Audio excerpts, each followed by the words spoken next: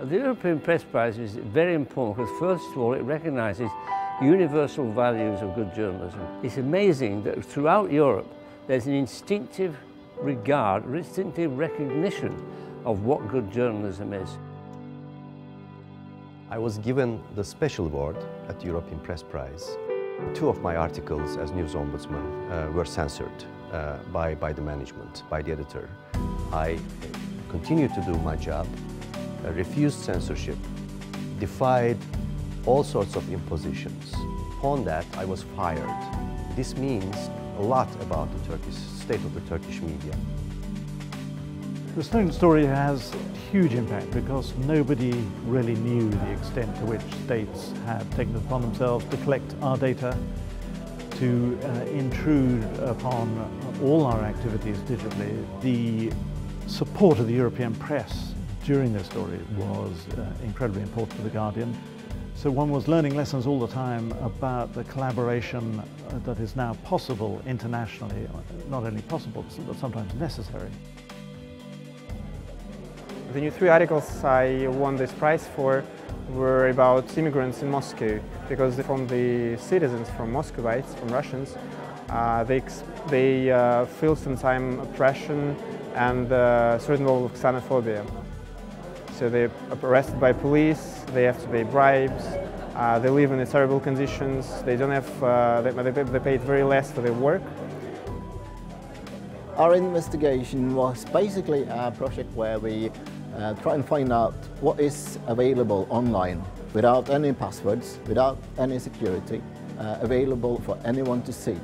For example, airbases, health, private information, private pictures, company information that is supposed to be sensitive, everything really, it's there.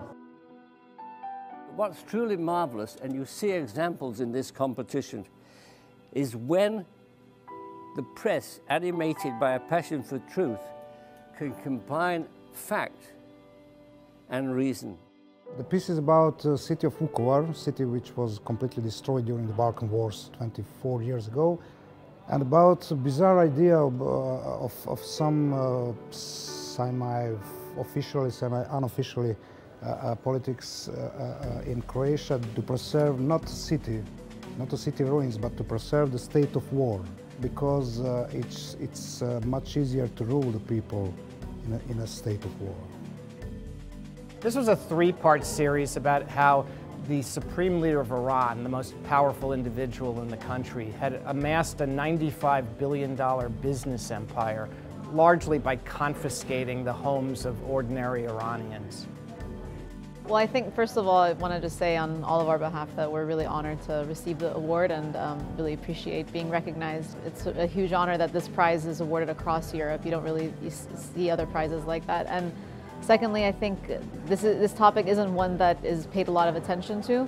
You hear a lot about the economy in Iran and sanctions, but you don't hear much about the ruling elite and the business empire that they have. Well, I think it's very important to get this prize, not only for me, but also for my colleagues in the New Times magazine, because it sort of proves that we play our role in the whole sort of international media. Coming together as European journalists to express admiration and support for each other is very important. It is about journalistic excellence. I think it is also about encouragement of good journalism, ethical work, and work that will serve the public.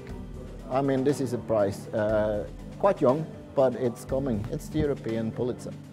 It's strange to win a prize like that, coming from small language like Croatian, from small country like Croatia, but it just proved that there is no, in journalism there is no small countries and small languages. There is only good story. Awards like this one in particular, help bring more attention to the issue and to our work. So thank you very much.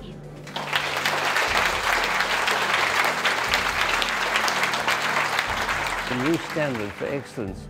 The power of the press. We've got the European Press Prize as an example of what really good journalism is.